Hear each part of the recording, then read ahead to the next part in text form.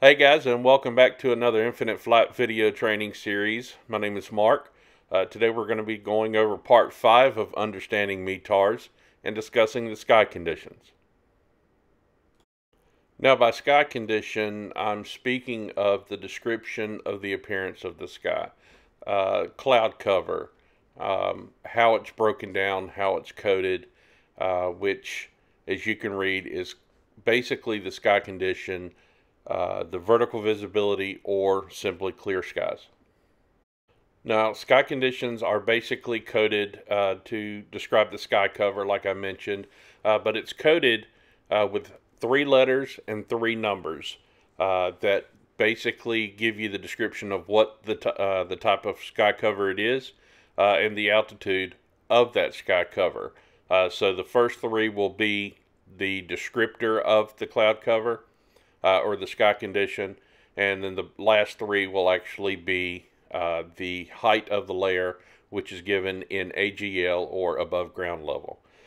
So for the example today, you've got scattered at 1,000 feet, broken at 3,600 feet, or overcast at 7,000 feet. Now let's just take a look at the codes so you have a better understanding.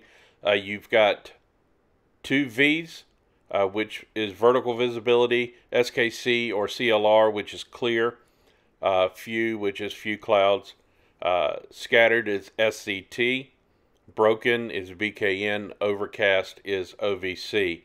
The summation amount of layer is basically broken into 8 quadrants, and that's how it is measured as to whether it's few, scattered, broken, or overcast.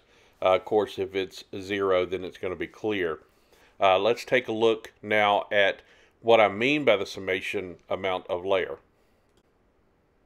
Here you can just see a illustration that I got from the FAA, Aviation Weather Services, that shows the 8 quadrants and how it's broken down, where it might be 1/8, 4/8, 7/8, so on and so forth.